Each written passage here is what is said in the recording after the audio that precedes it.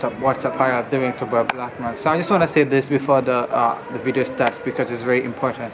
And we went to the University of the Gambia last week and we were asking questions there, and then we met this student and she said she wanted to do something different. She wanted to recite a poem, and I asked her what was the poem about. She said November 11.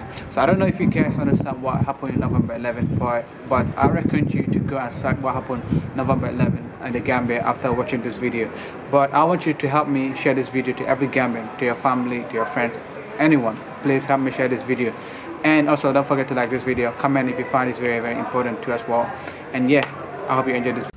The poem is titled November 11. It's all about the massacre that took place in November 11, 1994, right, in the Gambia. Yeah, okay, okay, go on. Okay, it goes like this.